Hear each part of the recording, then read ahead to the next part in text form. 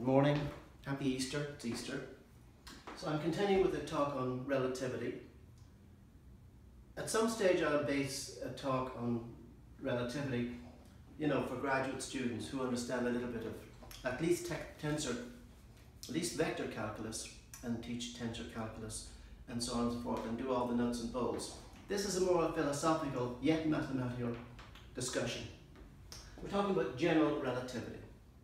Now, general relativity purports to be a theory of gravity, and it's an extension of special relativity.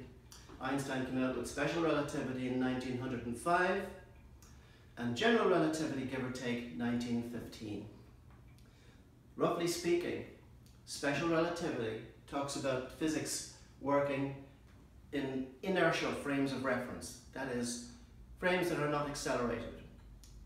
Free fall frames, you don't feel any weight. Accelerated frames could be really accelerated frames like in a rocket, or here in this room, because I'm feeling an acceleration which is due to gravity. Accelerated frames, so if you talk about a theory that talks about phenomenon in accelerated frames of reference, you're including automatically either a real acceleration or gravity. That will come into the conversation. Now, general relativity basically has a geometrical point of view of the world. That is true or not, I'm a little bit skeptical. I don't really think it's entirely true. For example, you can create a geometrical point of view of thermodynamics using the exact same geometry of George Bernard Riemann. So two characters for our show today are Albert Einstein, 1879 to 1955, and George Bernard Riemann, 1826 to 1866, who invented the mathematics necessary for the theory. So general relativity and gravity. First of all, special relativity.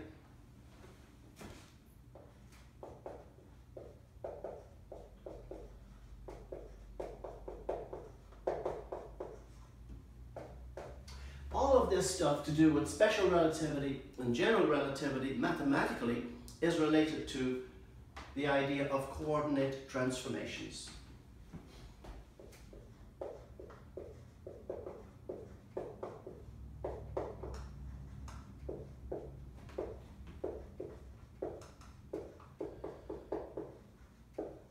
Now, what's a coordinate transformation? You can have a transformation of coordinates from, let's say, Cartesian coordinates to polar coordinates, or you can have the following.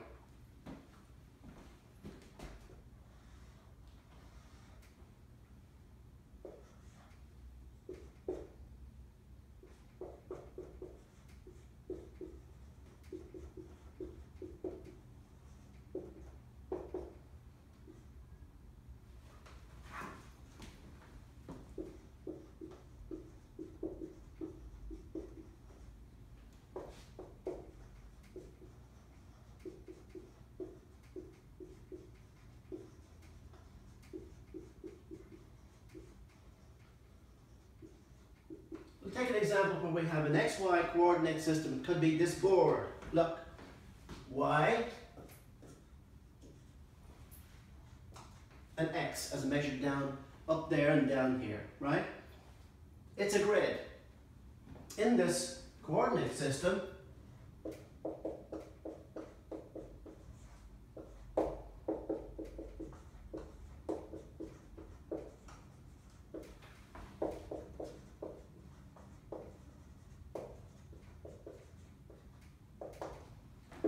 this coordinate system, Pythagoras' theorem holds.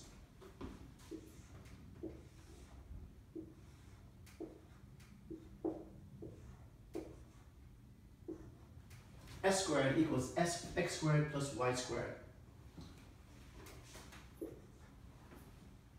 In this coordinate system, all parallel lines, if projected, never meet.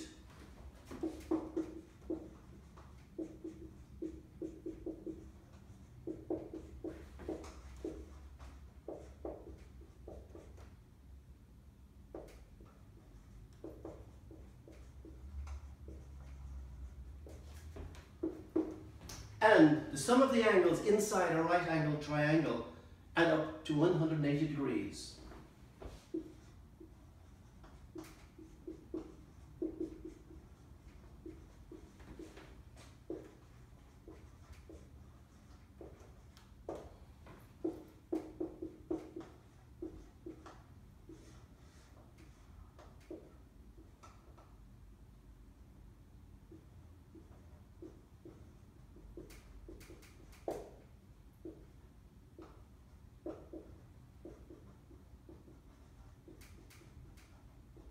So A, B, and C add up to 180 degrees. And P, Q, and R. P squared equals Q squared plus R squared, Pythagoras' theorem. And Pythagoras' theorem, their square says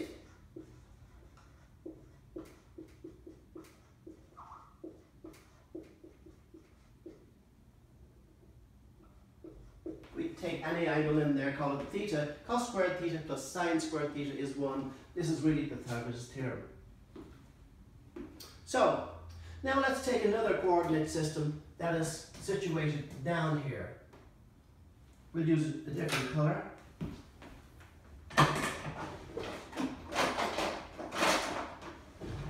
Okay, blue will have to do.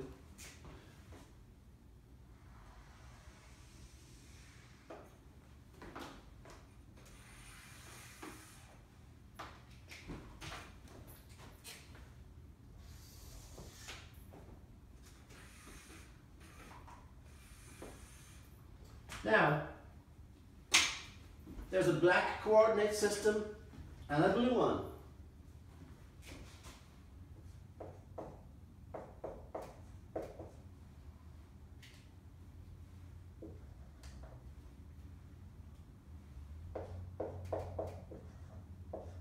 Now, a point, let's say on the board, I'll stick it over here, can be represented by two coordinates. The x and the y, as speaks to the black one, and the x dash and the y dash as speaks to the blue one. So let's clean the board.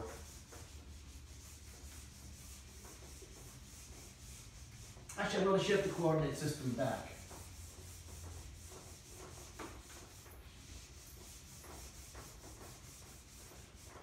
I won't take these guys down. History to me is pivotal in all of this stuff. So here's the black coordinate system. It's still there. And here's the blue one.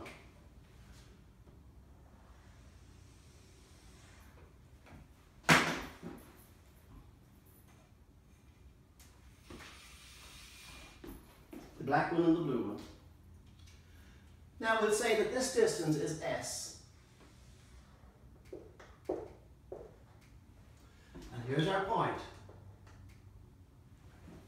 Point in a Cartesian coordinate system. It could have the position 3, 4 as measured out and up in the black system.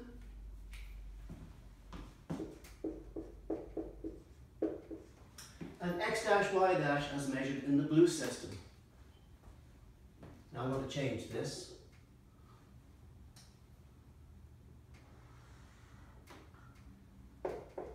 So there's its x coordinate in the black system.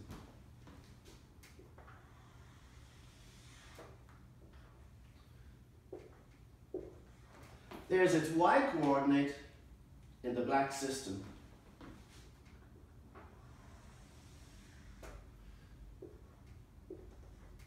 There's its y coordinate dash in the blue system.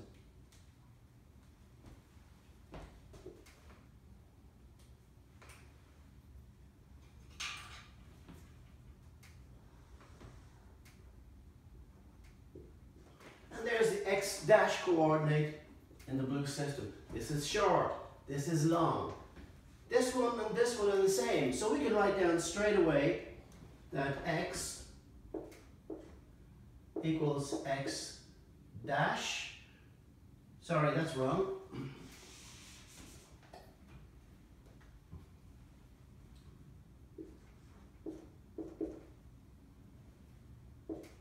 Y and y dash are the same value. I'm going to drop the colours eventually. But look at this. this x dash is smaller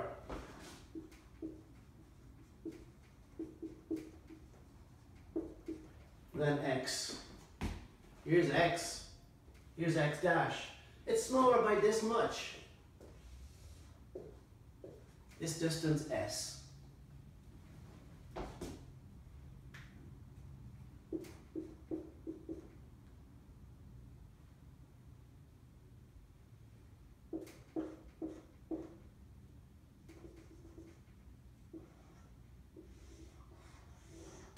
So this little distance s cuts this one short.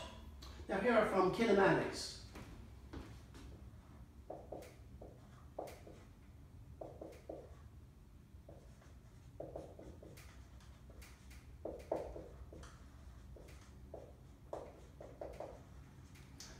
Distance is speed times time for a constant speed.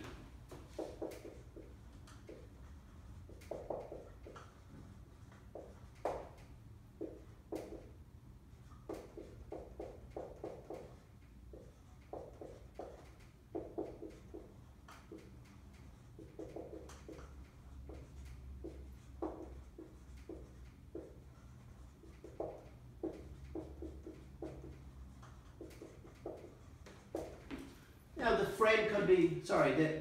blue frame could be moving at a constant speed v, in which case the s is vt. But it could also be accelerating with a constant rate of a, in which case s is getting bigger with an acceleration. This vt here situation, that would correspond to a special relativity situation. And this one could, but it's not exactly the case, but it's a good analogy to including a non-inertial frame of reference. It's an accelerating frame. It has to be a general relativity.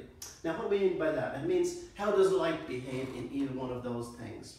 Because the beginning of the trouble was in light, the theory of light. But let's finish up these transformations first.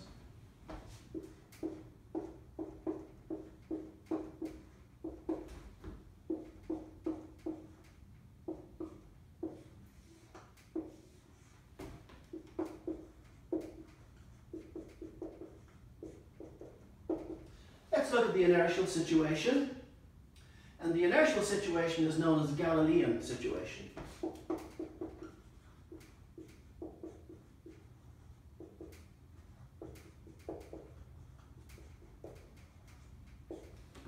The situation, they use the word transformation.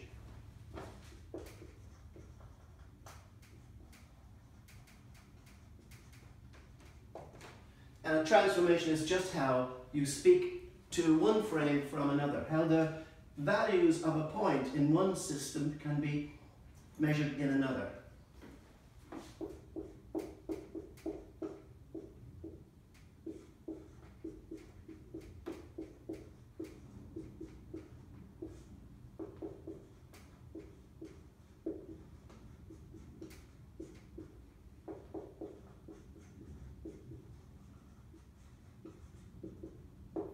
Now this situation here, there's no word that I can think of for that, but it's an accelerated frame of reference. If the blue one was accelerating down the road, you'd have to use this to measure the x-coordinate. But if it wasn't accelerating, you'd have to use that. Now what about time? Well, in Newton's time, time was thought to be the same no matter what way you were moving. Okay? In Galileo's time, the same thing. Time in one frame is the same as another. So that means if this, somebody carries a clock in here, and someone carries a clock in here, they're both, if they're set off at the same time, an hour later they will both read an hour late. Okay? They will both read the same times. Time is absolute. So now we're going to summarize.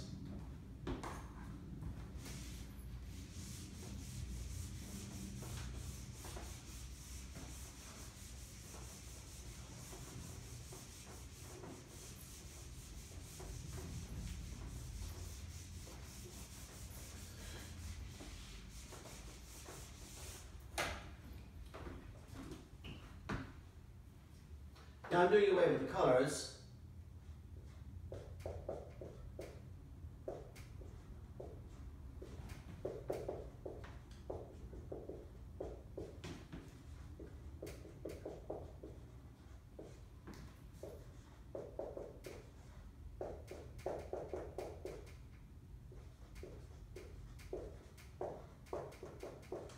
Now I could add a Z in and out of the board, it would not make any difference. It would have the same length in both frames. It's only one that is along the direction of motion. Now I've chosen the x-axis to be the direction of motion just to simplify the calculations, but it could be at any other angle you want. So these are what are called the Galilean transformations. And here was the problem.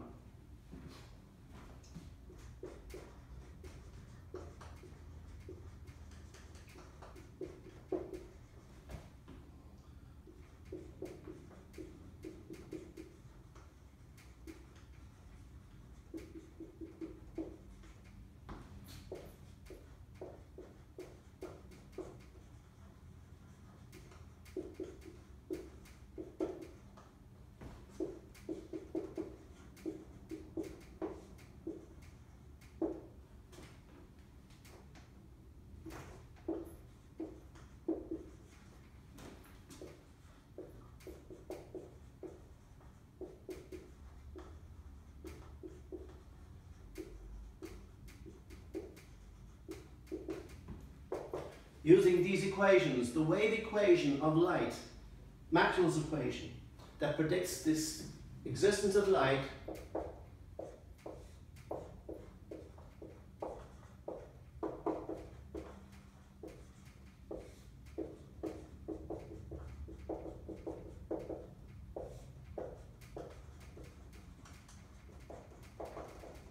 whose nature turns out to be electromagnetic in origin. You can find the speed of light by taking the electric constant and the magnetic constant from elementary physics and evaluating them, and it turns out to be the speed of light. Okay, so that equation does not work with Galilean transformations.